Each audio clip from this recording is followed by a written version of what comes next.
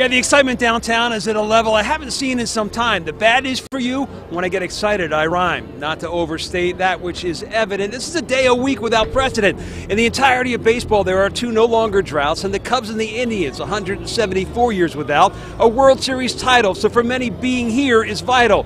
Add to the mix the champion Cavs just for kicks, and you have the ultimate sign, the stars and moon of a line. So to the bosses and teachers of Cleveland, I'm warning you now, make sure this week you allow for our proclivity to follow the festivities that will impact our productivity. Our eyes will be red, our voices all hoarse, for we are playing passionate roles in charting a course to a second world title in 2016. So be understanding this week and feed us lots of caffeine. This is the year of Cleveland, and our founder Moses, even he would say pity the teams that oppose us. The Chicago faithful are among those gathered this night, sporting their Cubs hats, their own blue and white. To those fans we say welcome, because we are that kind of town. You'll leave with great memories, but be warned, you won't leave with a crown. Live on Gateway Plaza, John Kosich, News 5.